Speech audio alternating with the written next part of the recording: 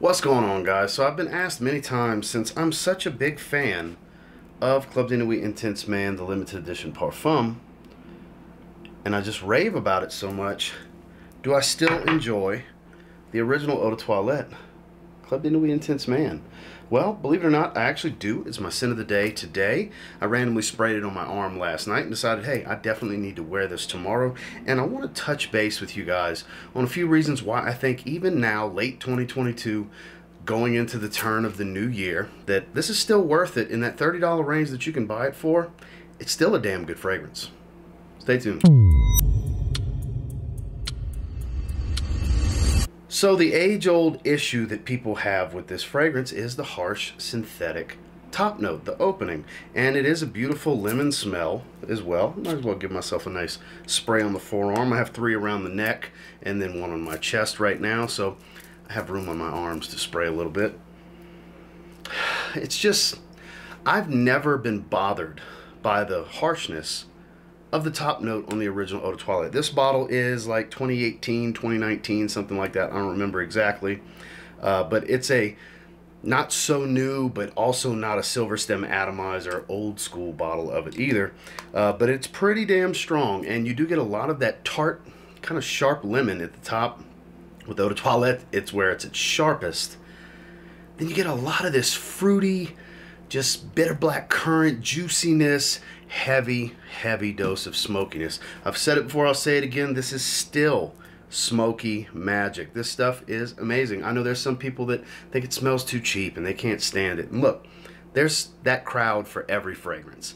Some people swear by this stuff. I can see this as a great everyday wear for anybody still. It's one of the best bang for your buck fragrances with pretty much all the versatility you could want, in my personal opinion, for my taste. It's extremely masculine. The performance is top tier on this still.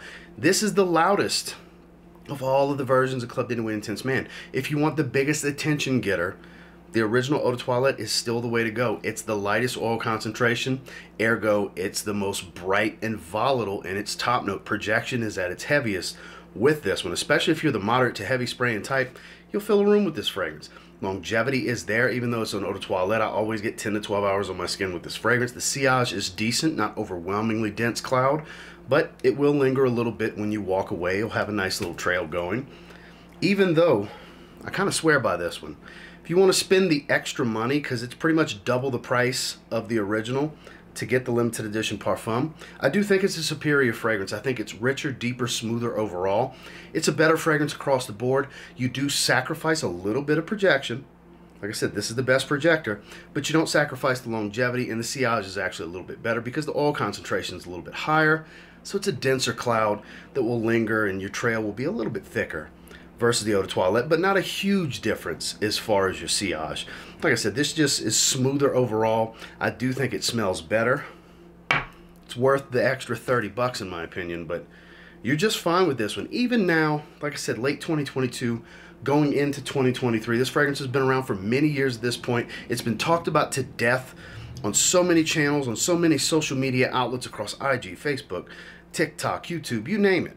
It's extremely popular and extremely polarizing. And I'm here to tell you, from my standpoint, I still think it's one of the best bang for your buck fragrances money can buy. So yes, absolutely, I still love this fragrance. I still have a ton of love for this fragrance, and I still recommend you guys at least give it a try once, just to see if it's for you.